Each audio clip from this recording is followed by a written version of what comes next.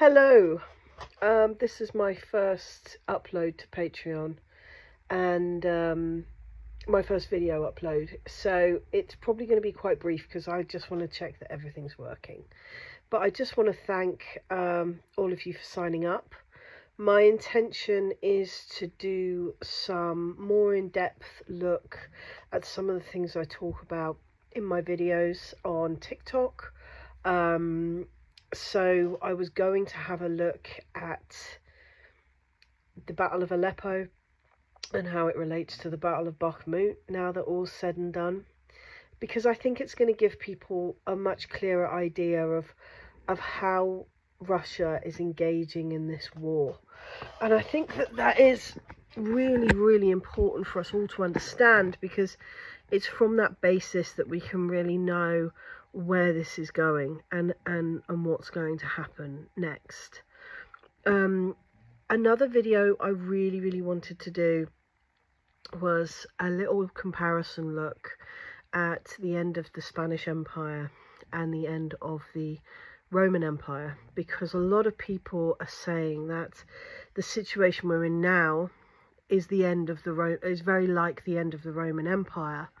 But actually, although there are some very clear not coincidences, sorry, I fall over my words a lot, guys, I do apologize. There's a lot more clarity if you look at the end of the Spanish Empire and how they kind of overextended and how that came to be. So I want to do both of those videos as soon as possible. I'd also like to do a weekly kind of roundup, and also myself and Warren will be doing a Zoom get together where we talk to each other every week or twice a week, and I'll very much be uploading those here as well. It's just nice to have a little bit of extra space. But just for right now, I've been looking quite a lot actually at the many layered defences that the Russians have built up over the last few months in Donbass in relation to the dam blowing. And I kind of wanted to talk about it because I get very annoyed when people talk about the dam explosion as something that the Russians would have caused, and the only two reasons that seem to be given for the Russians blowing the dam is, one, they're just evil, and that's kind of what we all have to accept, and two is that they wanted to stop the Ukrainians from moving forward on their counteroffensive. Now, if you actually look at the situation with the counteroffensive, you have rather the offensive lines, the defensive lines that Russia has. I find it very, very difficult to call it a counteroffensive because it's not. It's an offensive. Okay, there is no countering. it's not. They're not countering an offensive. They're not waiting for the Russians to move and then countering. They are going on the offensive to try and reclaim these parts of the Donbass, which they've long since believed are theirs. Now, on that topic, I think one of the really important things to remember is that right at the beginning of this war in 2022, the Ukrainians had far better information than the Russians. They had the American satellites, they had NATO mapping, they had all these geolocations of where the Russian troops were, and it did really, really help them. But what's interesting is that none of that could match the Ukrainian people in Donbass, who are largely on the side of the Russians, telling the Russians where the Ukrainians were and what they were planning. And there's been an awful lot of death because of that. An awful lot of civilians who have been told point blank to leave their homes, even though they don't really want to. They want to wait for the Russians, and or killed for potentially giving away these placements. So the Russians have what we call dug in. They've dug in on 3 defensive lines, and they have what we call anti-tank ditches, anti-vehicle ditches. So essentially great big carved out pieces of the earth that vehicles can't get over. That's their first line of defense.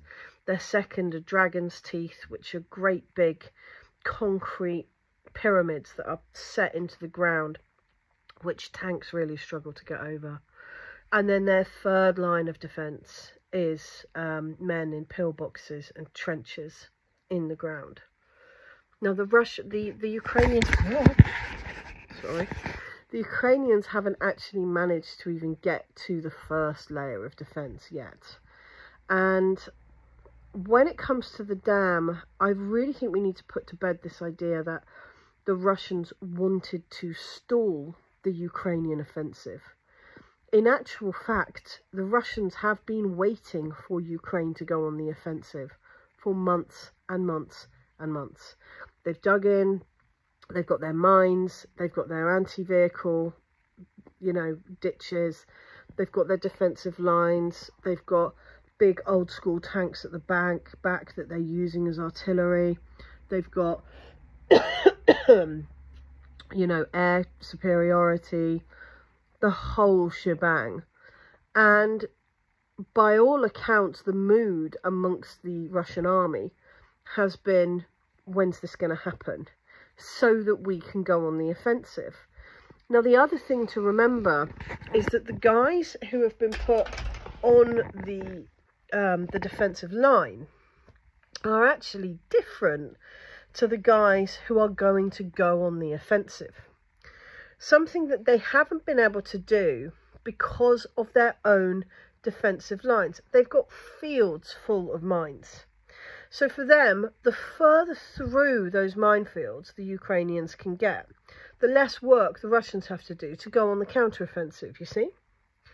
So the idea that the Russians would blow a dam to slow the Ukrainian offensive is wild, because actually the best thing for the Russians is for the Ukrainians to come in on the offensive. They can be picked off in small company-sized amounts. And then when the Russians go on the counteroffensive, they've got less work to do. That is a very clear method of attrition war. Now, I will go into the Battle of Aleppo in more detail, probably in an essay. But in the Battle of Aleppo, Assad and the Syrian governmental fighters were very, very much surrounded. And it was a siege. It was the siege of Aleppo by the Americans, Israelis, and the ISIS terrorist fighters that they had paid. And Assad contacted the Russians, who sent Wagner. Now, Wagner are the Russians' foreign military corps, essentially. The Russians have very, very strict laws about who can go, the Russian Federation going abroad and being in war. So Wagner went into Syria, and what they did, again, is they laid very, very, very strong defences, and they attacked the rear, okay? So they weren't worried about movements in the grey zone, as we call it.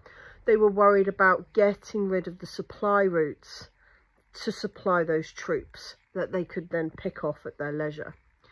And the siege of Aleppo was really long, but fundamentally ended with the Syrians winning, despite being massively outnumbered, which is quite fantastic. Now, the guy who wrote the tactical analysis for this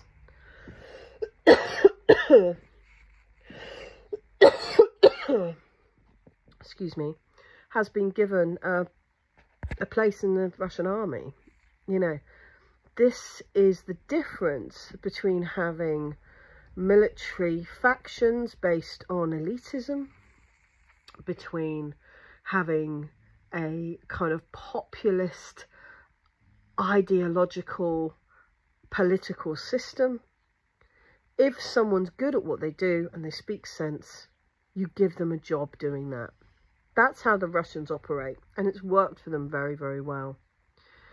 Now, the siege of Bakhmut is very, very similar, but kind of in reverse. So the Russians have held up the troops in Bakhmut and allowed Bakhmut to stay open as this place where troops keep funneling in and everything's focused there. And all the while that's happening and all those Ukrainian troops are being bogged down in Bakhmut, they're building up these defensive lines, which are like 30 kilometers deep. All right. Now, the strongest fighting, I believe, is involving about 21,000 Ukrainian soldiers all hitting in the same place. And this is quite wildly organised for the Ukrainians, because actually they're not the most organised of forces. They don't even really have cohesive equipment or knowledge. They've all been trained by different NATO countries. They've all got different NATO equipment, etc., etc. And the Russians are really, really playing to that. But one of the biggest issues that the Ukrainians have is that they are relying on a computer system that was developed, which essentially tells them whether or not they will win. Okay. And they're putting in all of these different figures and all of these different qualifiers about the Russian army and what their strengths and weaknesses are, and then they're trying to attack using that information. A classic example is just recently in this counteroffensive, the Ukrainians decided to go in at night to attack because they wrongly believed that the Russians did not have infrared night vision. Now, yes, that was true of the Iraqis, and in fact, in Desert Storm, they made exceptional progress at night because the Iraqis didn't have night vision. But we know that the Russians do. So at some point, there's a real disconnect here where people aren't quite realising that this isn't a battle of a greater power and a lesser power. This is actually a battle against the Russians on their doorstep in their own backyard, and that's costing the Ukrainians greatly.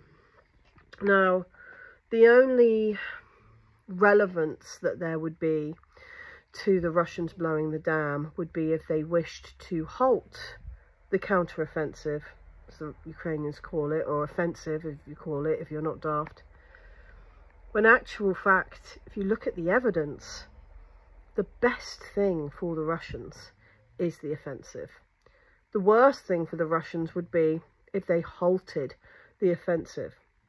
Not because it would mean Russia would lose, but because it would mean Russia would lose more men going on the offensive into a defensive line. While the Ukrainians are moving forward, they are far more at risk. Now,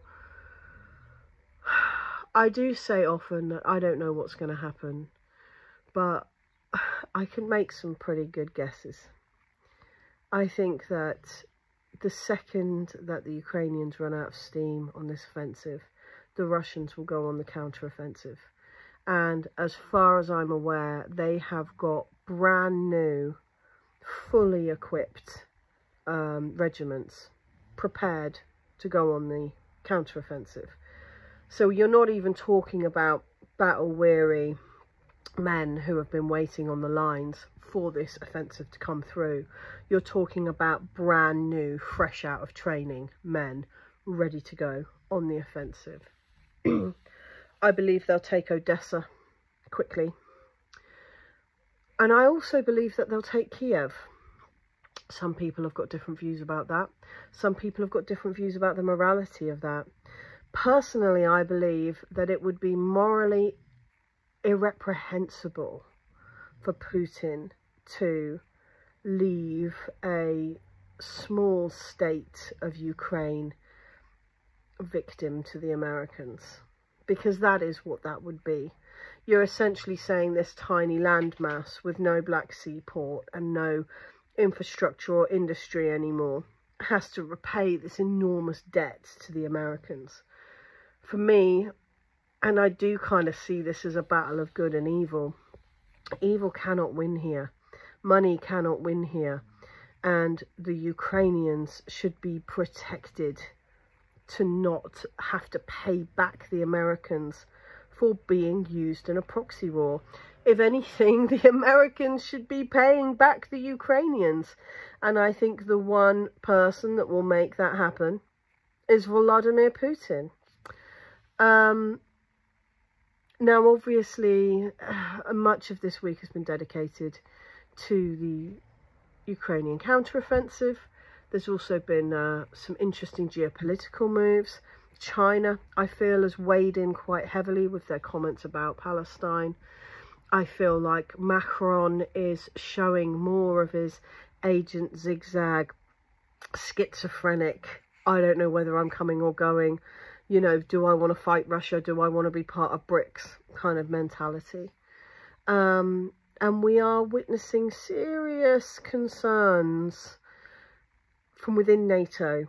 The Vilnius summit is next month. That's going to be really, really interesting.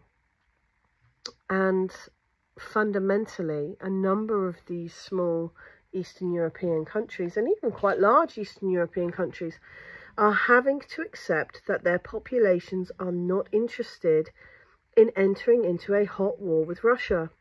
Something that I think the Americans had not planned for. For years, and by years I mean since the Second World War, the CIA have been planting the seeds of Russophobia in these countries, trying to force these countries to fear the Russians to the point where they will fight them when the Americans say go. And although I think there is massive fear in these countries, the people do not want war. And when all's said and done, that kind of needs to be respected. I will do a more focused update tomorrow. I've rambled a bit today, and I will, and when my voice is back to normal, and I will make some notes on some of the big points that have happened this week and expand on them a little bit more. But I wanted to put this video out and see whether that was the sort of thing you guys are looking for, or if there's other things you want me to go through. I'm more than happy to do so. And I hope you will have a lovely day, and thank you again for your support.